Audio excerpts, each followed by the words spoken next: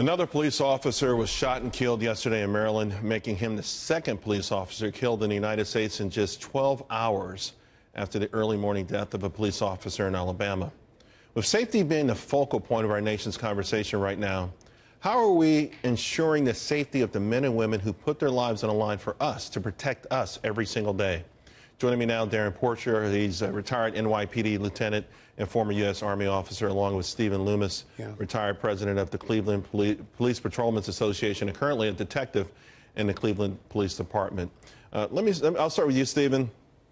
It's remarkable how many police officers have been killed this year, and really you don't even hardly hear about it. And I know there's been a lot of headlines this year, but these are the folks that keep us safe. If we can't somehow make sure that they're safe, then I think we're all in trouble. Yeah, absolutely. And if I think it speaks to the violence and the types of violent crimes and acts that are being perpetrated out there. You know, we see an increase in homicide rates in just about every large metropolitan city in the country. But at the same time, these folks, if they're willing to shoot at police officers, they're willing to shoot at anybody. And I think that one thing goes right along with the other. What do you make of it, Darrin?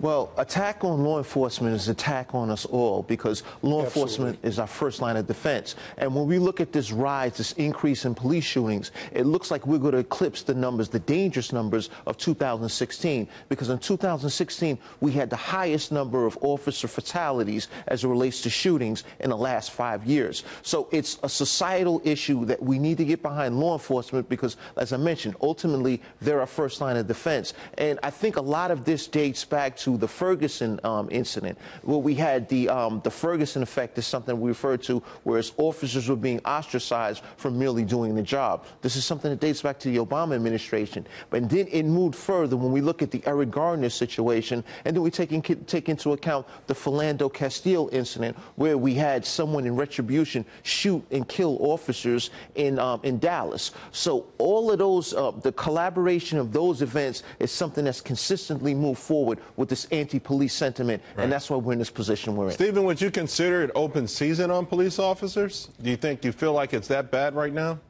Well, it certainly is. It certainly is bad, and it's perpetrated by the false narrative that we continuously hear from a very, very small segment of society.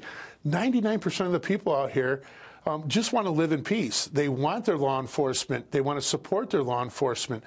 They're horrified at some of the numbers and the budget reductions and things like that. So we're seeing an uptick in that.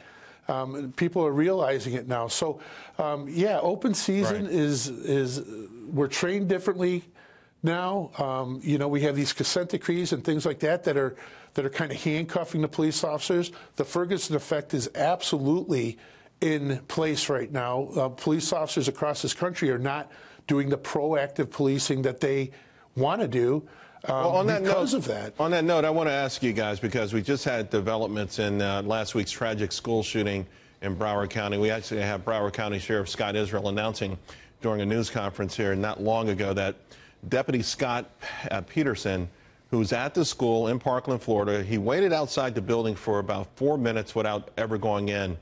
Now, he's resigned after he was suspended without pay. Darrin, you know, the initial reaction that I'm getting on social media is that people are shocked, upset, offended, and, you know, and calling him a coward. You know, maybe we'll get more details, but the narrative is that this is his job. He was, you know, this is what he signed up for, and to spring into action, and he didn't. Well, at this stage, we're speaking from a place of conjecture. But when I look at that compound, this is a compound that houses 3,000 plus students, and you only had one armed officer. That armed officer is generally referred to as a resource officer. Right, but he was on duty. He was a deputy sheriff. He was on duty. If it was you and you heard those bullets being fired, would you have waited 4 minutes? Well, it goes back to my my initial statement.